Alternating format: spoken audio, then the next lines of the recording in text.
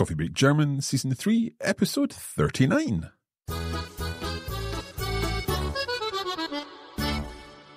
Hallo und herzlich willkommen zu Coffee Break German. Ich bin Marc. Hallo, ich heiße Thomas und auch von mir ganz herzlich willkommen. Wie geht's dir, Thomas? Sehr gut eigentlich, sehr gut, ja. Ein kleines bisschen müde, aber gut. Wie geht's dir? Ja, es geht mir sehr gut, danke.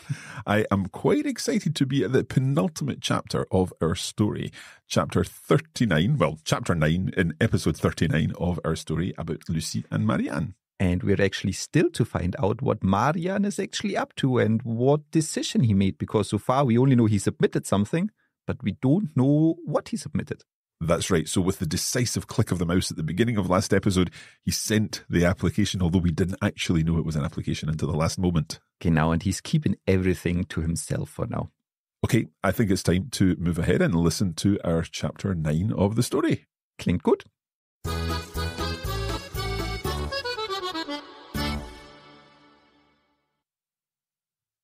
Noch im Halbschlaf dreht sich Marian müde im Bett um. Die Uhr auf seinem Nachttisch zeigt ihm schon kurz vor 10 an, aber er faulenzt in letzter Zeit einfach zu gerne. Das Gefühl, an einem Mittwochmorgen ausschlafen zu können, ist unschlagbar. Gähnend greift er zu seinem Handy, das neben der Uhr auf dem Nachttisch liegt, und geht durch seine Benachrichtigungen. Erst nachdem er alle Nachrichten gelesen und mehreren Freunden geantwortet hat, geht er durch seine E-Mails und wird plötzlich, innerhalb des Bruchteils einer Sekunde, hellwach.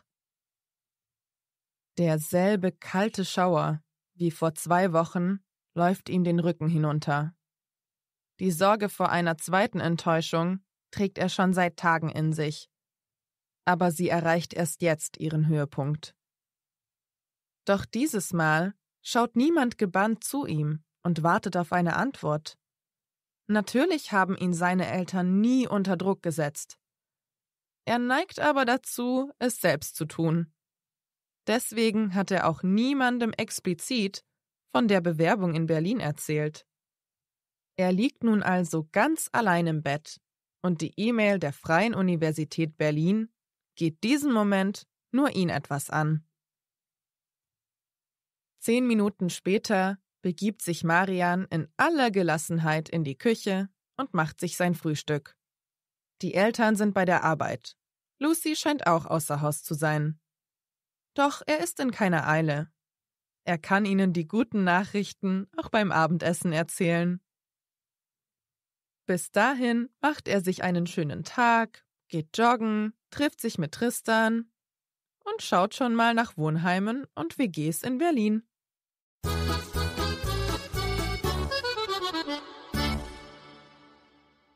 Ich kann es kaum glauben. Wir wissen es immer noch nicht. Ja, nicht ganz genau, aber wir wissen am Schluss, dass er gute Neuigkeiten hat. Ja. Und wir wissen, dass er eine E-Mail der Freien Universität Berlin bekommen hat. So. And he's going to be looking for some apartments. So Genau, if we read between the lines, wenn wir zwischen den Zeilen lesen. okay. So zwischen den Zeilen? Genau. Okay, nice. Let's go back and talk about what has happened in here, because we do have some information. We've not got exactly the details, but we do know some things. I think at the start, Marian is just very, very much enjoying having no exams and actually having nothing to do at all. So he's still lying in bed. I know he's still lying in bed at 10 a.m. I think he's just woken up. Yes, and even though I think he's woken up, he decides to stay a little bit longer and kind of dozing and take his phone, reply to some messages. Yeah. What does Bruchteil einer Sekunde mean? We've seen similar things before. We see like von einer Sekunde auf die andere in the previous one. It all means kind of like in an instant, like in the blink of an eye, in the fraction of a second. And what that Bruchteil here means a fraction. So it's like literally in a fraction of a second. And then he's hellwach. Yeah, he's wide awake. Exactly.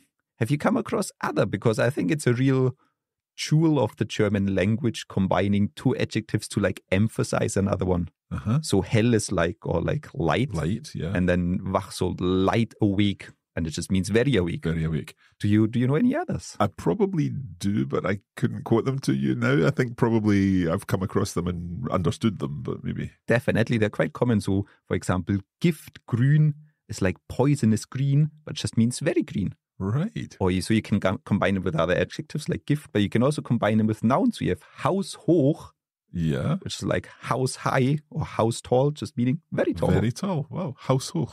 Yeah. So there's lots and lots of them, and some are combined with nouns, some are combined with verbs, and some are with other adjectives. I've got a question. If they're combined with another adjective, would just the second adjective have the agreement part on it?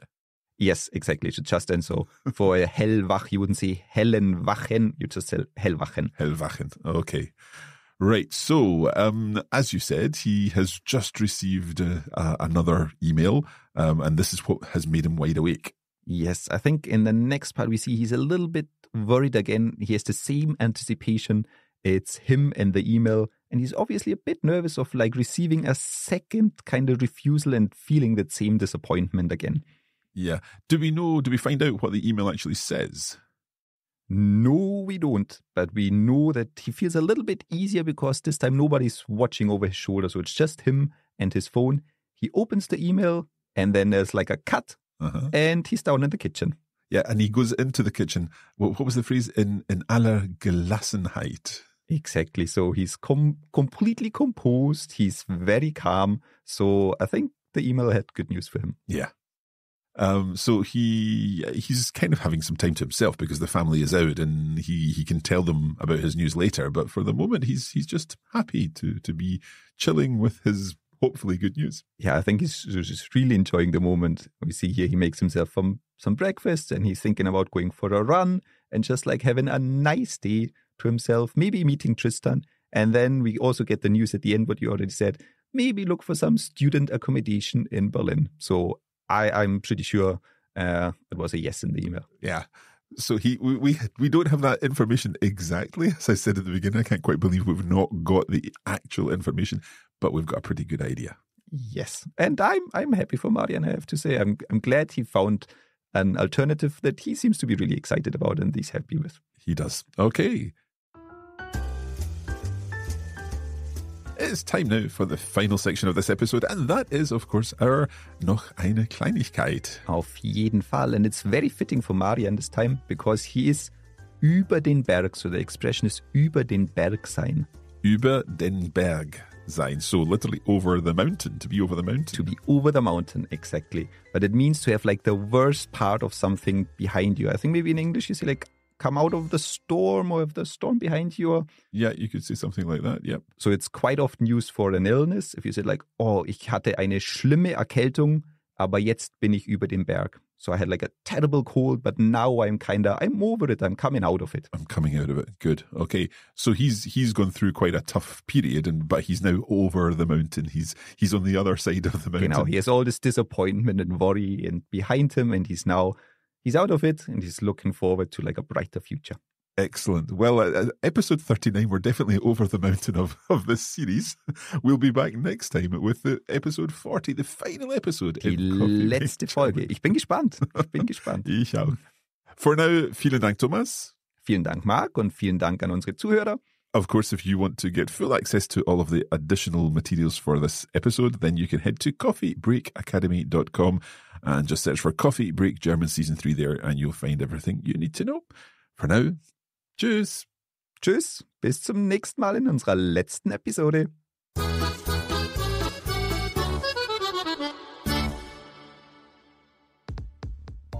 You have been listening to a Coffee Break Languages production for the Radio Lingua Network.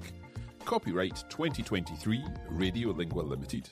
Recording copyright 2023 Radio Lingua Limited. All rights reserved.